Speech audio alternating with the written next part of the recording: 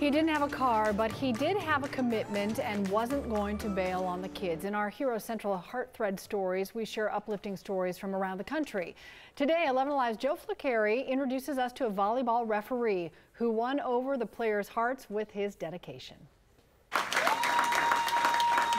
I will not ever forget this day as long as I live. I'm in tears. There wasn't anything I could really say. I just looked around. Lemuel Buster is a retired Navy vet, a former volleyball player, and possibly the most loved referee in the world. A few weeks ago, the 76-year-old's car died, but he had made a commitment to referee volleyball, and commitments are important to him. I had to rent a car. They ran me almost $200 because I made that commitment. I was going to be here even if I had to hitchhike. We knew we had to do something to help him out because he cares about the girls and he's there every game. When parents and players of the Paulding County Recreation League found out, they jumped into action.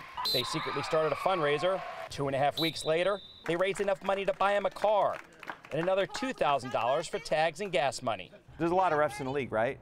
What made Lem so special? He pays attention to each player and what they're doing and how they're progressing, so he cares not only about the game, but about them and how well they're moving forward in the game. What have I learned from here? There are good people all over the place. And all you have to do is smile.